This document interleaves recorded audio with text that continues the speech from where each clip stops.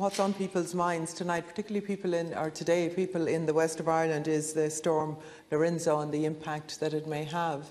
But of course, it's not only the west; it's the number of people who are homeless tonight. And it's all right, the message and the government message coming out saying stay high and stay dry, but we will have Irish citizens all over this country today and tonight that don't have the choice from the lack of beds. Our weather is changing and storms like this will become more and more.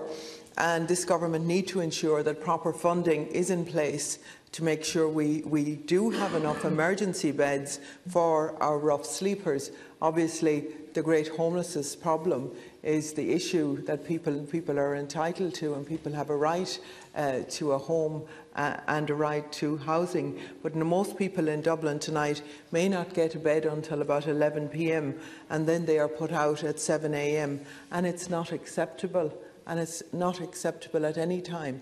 But when we have weather such as the weather that's promised, I think it acutely focuses us all on exactly where we are in this state in relation to homelessness and the numbers of people that we continue to let down.